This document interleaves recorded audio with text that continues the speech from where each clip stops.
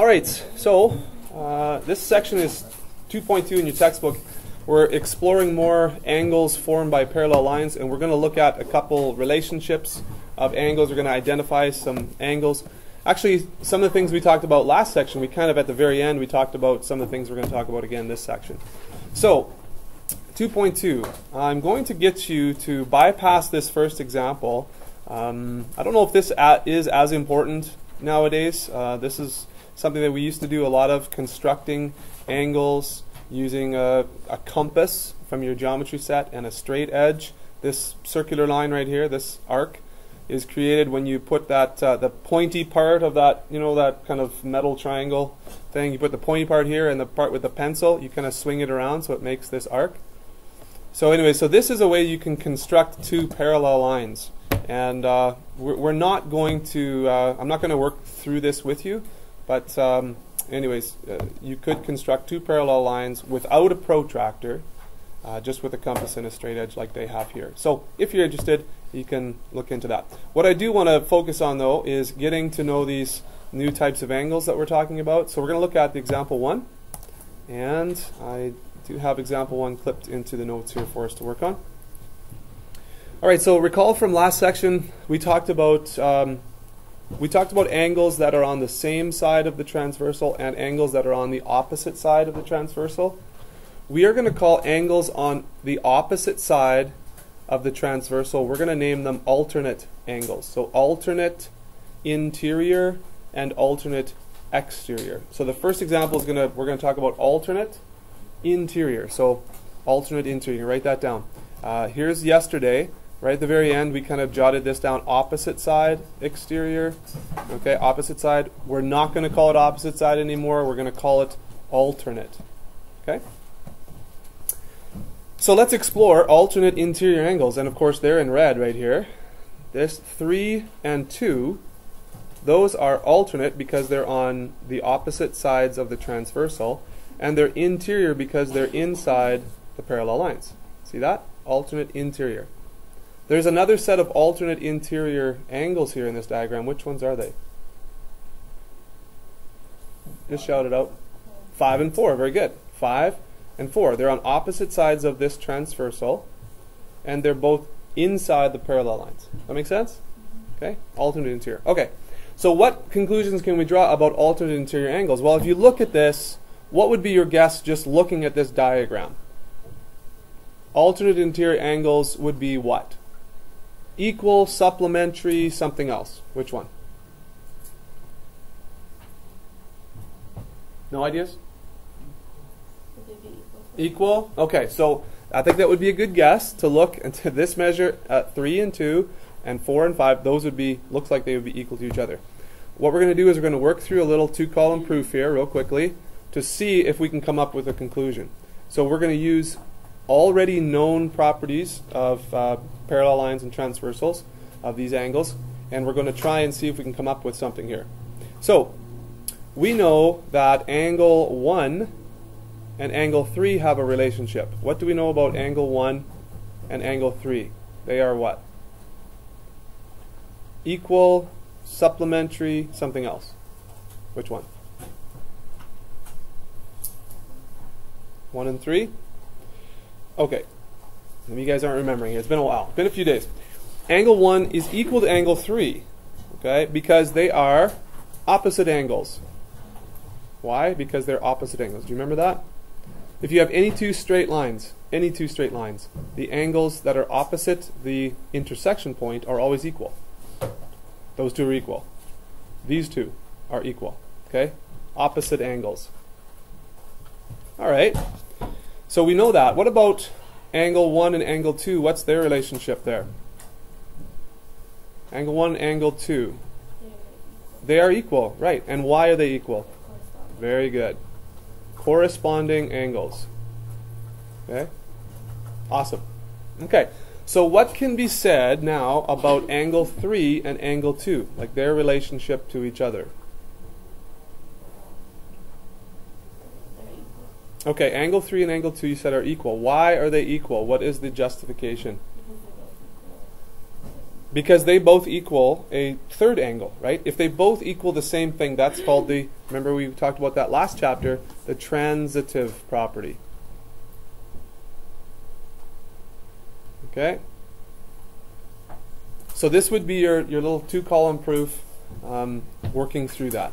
So again, we know that angle 3 is equal to angle 1 because they are opposite angles. We know that angle 1 is equal to angle 2 because they're corresponding angles. And of course these lines are parallel. You could have written here that these lines aren't labeled, but if you said L and M are parallel and that's a given, that would be a good place to start as well, but we just skipped that. And then of course, because angle 3 is equal to angle 1 and angle 2 is equal to angle 1, that means angle 3 must be equal to angle 2 because of the transitive property. Okay? Is that making sense to anyone? Sort of? Okay?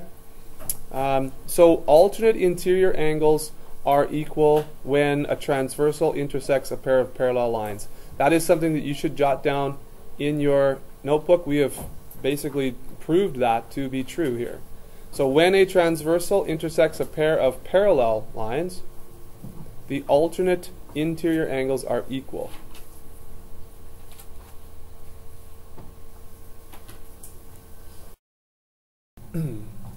Another thing we could look at too is we talked about this yesterday, that same side interior angles, we said they were supplementary.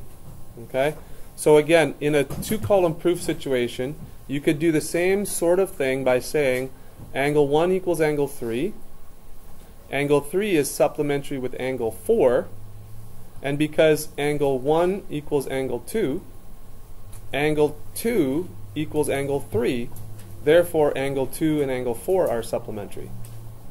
So again, you might have to listen to that one again, but that would be a way you could assemble a two-column proof to prove that angle 2 and 4 are supplementary.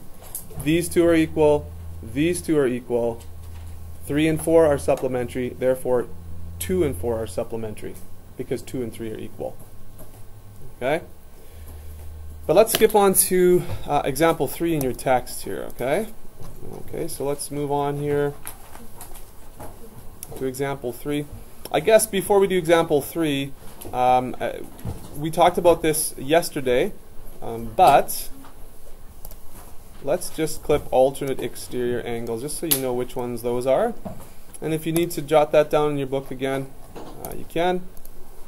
But alternate exterior angles would be the angles that were formed on opposite sides of the transversal, and because the exterior word is there, that means outside of the parallel lines.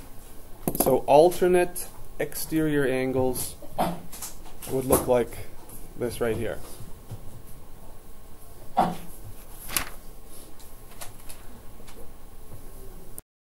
So my question to you is, what relationship do alternate exterior angles have with each other, given that the lines are parallel?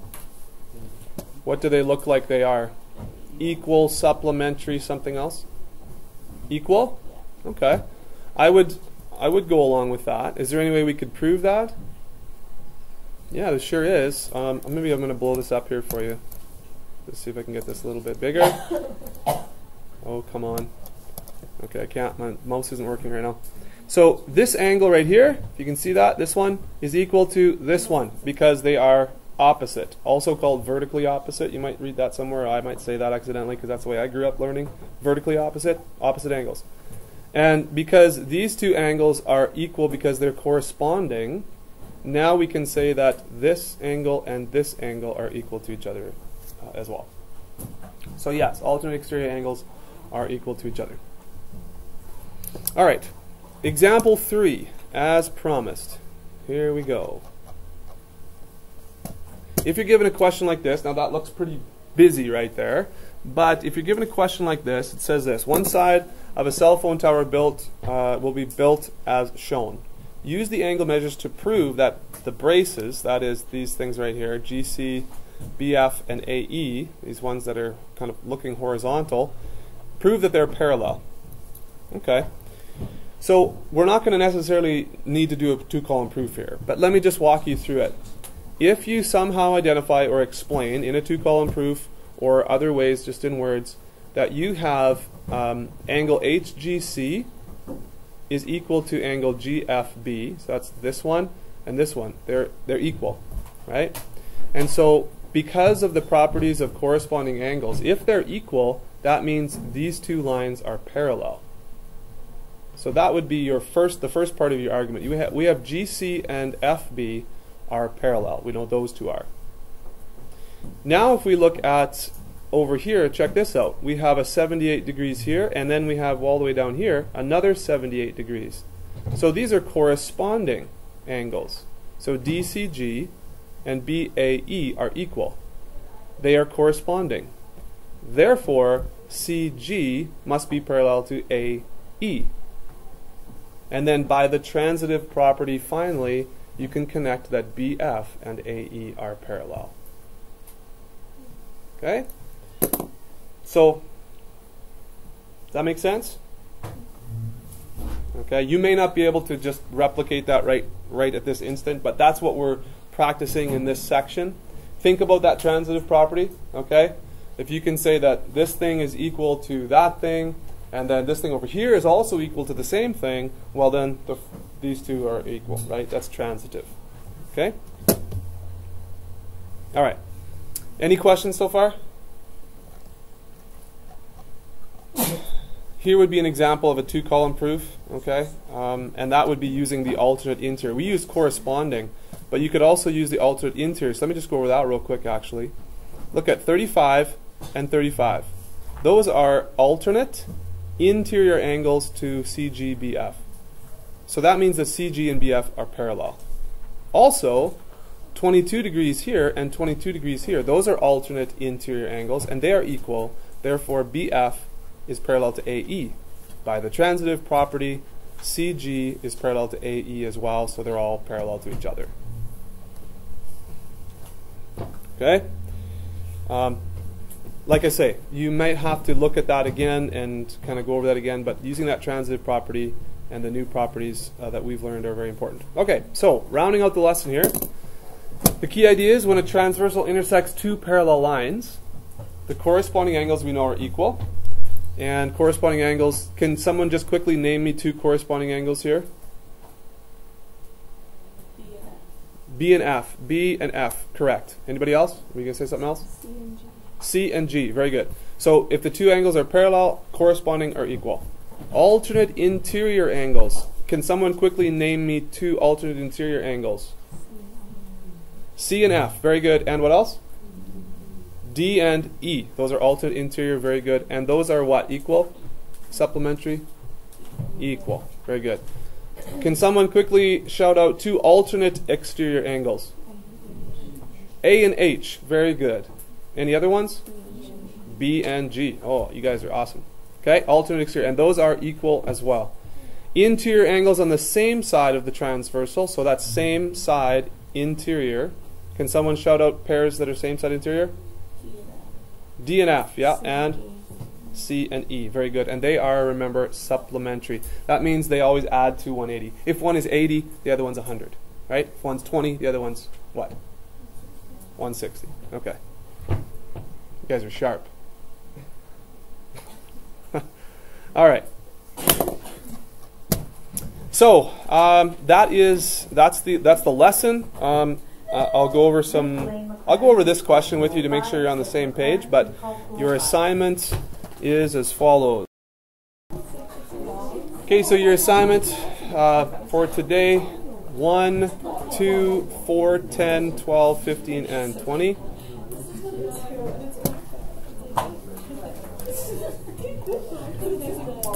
And here are the questions. There's 1, 2.